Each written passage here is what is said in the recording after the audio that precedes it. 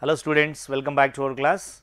So, in the previous class we discussed about if two triangles are similar, then ratio of their areas is equal to ratio of squares of their corresponding sides and ratio of squares of their corresponding altitudes as well as ratio of squares of their corresponding medians. Now, in this class we are going to discuss about ratio of areas of two similar triangles is equal to ratio of squares of their corresponding angular bisectors as well as ratio of squares of their corresponding perimeters also. Let us have a look on this. Okay. For that you need to understand one thing. If you remember what is vertical angle bisector theorem, you know what is vertical angle bisector theorem. I will just give you a clear picture on that vertical angle bisector theorem. After this module we will be discussing about what is that vertical angle bisector theorem and how to prove it. See, let us have a triangle. This is one triangle.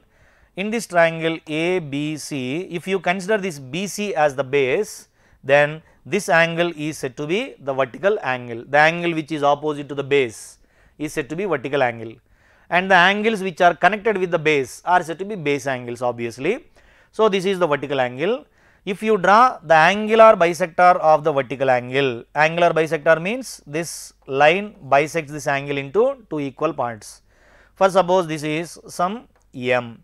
If AM bisects angle BAC, then that bisector divides the base into the ratio of other two sides. The bisector of vertical angle of a triangle divides the base into the ratio of other two sides. That is what is called vertical angle bisector theorem. So, according to the vertical angle bisector theorem, AM is the bisector of this vertical angle BAC, then that AM divides the base. How this is dividing the base? Into the ratio of BM and MC, which is same as the other two sides ratio, that is AB divided by AC. This is what is called vertical angle bisector theorem. So, we are going to use this vertical angle bisector theorem in order to prove our statement. So, what is our statement now? Our statement is going to be right. So, the next statement is if two triangles are similar, then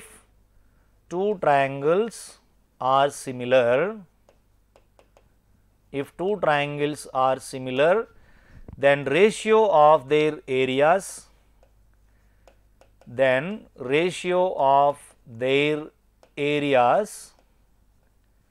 is equal to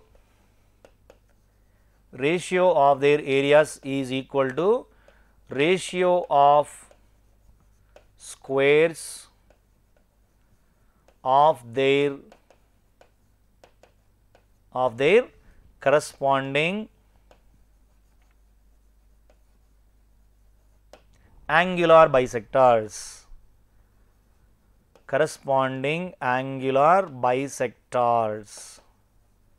This is what we are going to prove.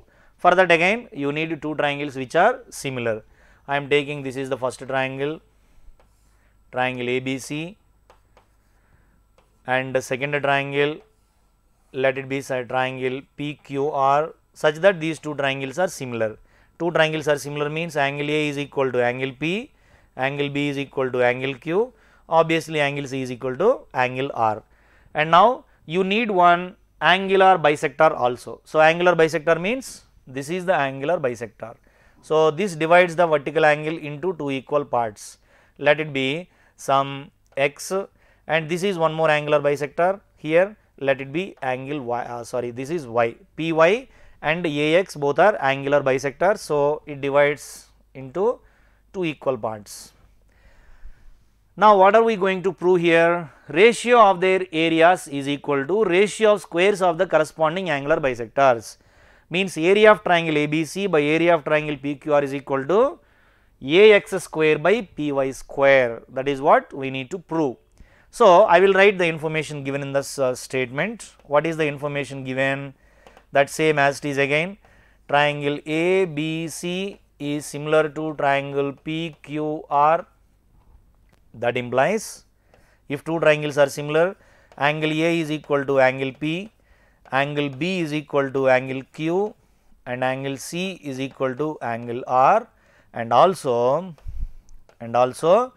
AB by PQ is equal to BC by QR, which is also is equal to AC by PR. That was the information, since those two triangles are similar. Also what is given here, also AX and PY are angular bisectors of angle BAC and angle QPR. Also AX comma BY bisects angle BAC and angle QPR respectively. They are respectively. So, in order to prove that area of ABC by area of PQR, I will write here first of all what is RTP. RTP is area of triangle ABC divided by area of triangle PQR, which is equal to ratio of squares of their corresponding angular bisectors. There the angular bisector is AX, so AX square by, here the angular bisector is PY, so PY square. So, in order to prove this AX square by PY square, what are the logical sequence of steps involved in this theorem? See, once you observe, this angle A is equal to angle P by default, because it was already given in the information. When angle A is equal to angle P, since it is the bisector, then what can you infer about this part and this part? Both are equal. For example, the entire measure of this angle is equal to 60 degrees. If angle A is equal to 60, what about angle P? Also 60 degrees, because angle A equal to angle P. Okay, it is 60, this is also 60. Since this is the bisector, so that bisector divides the angle into two equal parts, right? Then what is the value of each measurement there? Each measurement of the angle is equal to 60 by 2, that is 30 degrees, 30 degrees. What about here? Here also 30 degrees, 30 degrees. So that here we can say one thing, that this angle is equal to this angle, right? So, this angle is equal to this angle. Already angle Q is equal to angle B, and one more thing is AB by PQ is equal to what is that, BX by QR, whatever that is. But since these two angles are equal to these two angles, automatically third angle equal to third angle. Then what can you infer about those two triangles? They are similar by a similarity, as simple as that. See, what are we going to prove here? According to this, since angle A is equal to angle P, that implies half of angle A is equal to half of angle P, right? So, half of angle A is equal to half of angle P. What is this half of angle A? Half of angle A is angle BAX, that is angle BAX is equal to half of angle P is equal to QPY, and angle B is equal to angle Q, that was already given. Angle B is equal to angle Q. Therefore, by AA similarity, triangle, what is the first triangle? ABX, triangle ABX similar to triangle PQY. Since these two triangles are similar, by CPST, we can say that AB by PQ is equal to AX by PY, right? AB by PQ is equal to AX by PY. Now, anyway, we are going to find out ratio of their areas. Therefore, area of triangle ABC divided by area of triangle PQR, which is equal to ratio of squares of their corresponding sides, that was already we proved. So, that I am using that information, AB square by PQ square. But see here now, instead of AB by PQ, can we write AX by PY? Yes, which is equal to AX square divided by PY square. This is area of triangle ABC divided by area of triangle PQR, which is equal to AX square divided by PY square. So, this way we can prove that if two triangles are similar, then ratio of their areas is equal to ratio of squares of their corresponding angular bisectors also. So, till now we proved totally 4 things. What are those 4 things? If two triangles are similar, ratio of their areas is equal to ratio of squares of their corresponding sides, ratio of squares of their corresponding altitudes, ratio of squares of their corresponding medians, ratio of squares of their corresponding angular bisectors. What is the final one? Which is also is equal to ratio of squares of their corresponding perimeters. So, let us see how are we going to prove that same as ratio of squares of their corresponding perimeters also. So, that is the fifth one. I am going to write the statement: if two triangles are similar, if two triangles are similar, then if two triangles are similar, then ratio of their areas, ratio of their areas is equal to ratio of squares of their corresponding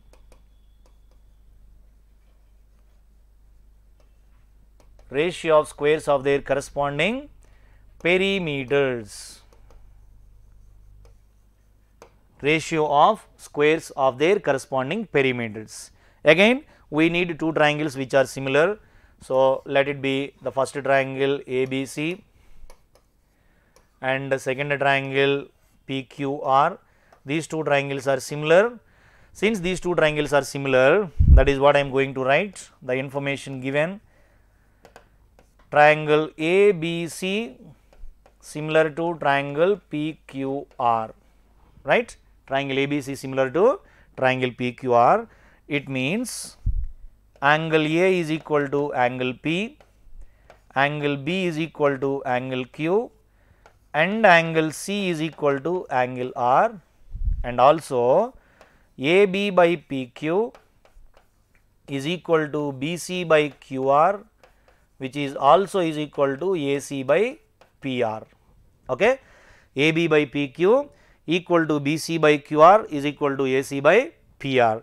So, what are we going to prove here? We are going to prove that area of triangle ABC divided by area of triangle PQR is going to be ratio of squares of their corresponding perimeters.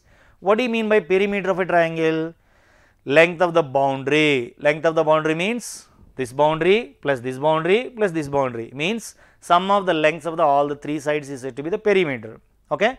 So, perimeter of ABC is AB plus BC plus CA divided by perimeter of PQR is PQ plus QR plus PR whole square. This is what you need to prove.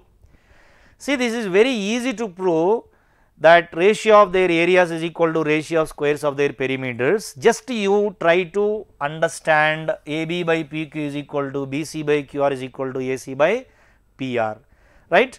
For that, I am going to use the information AB by PQ is equal to BC by QR is equal to AC by PR.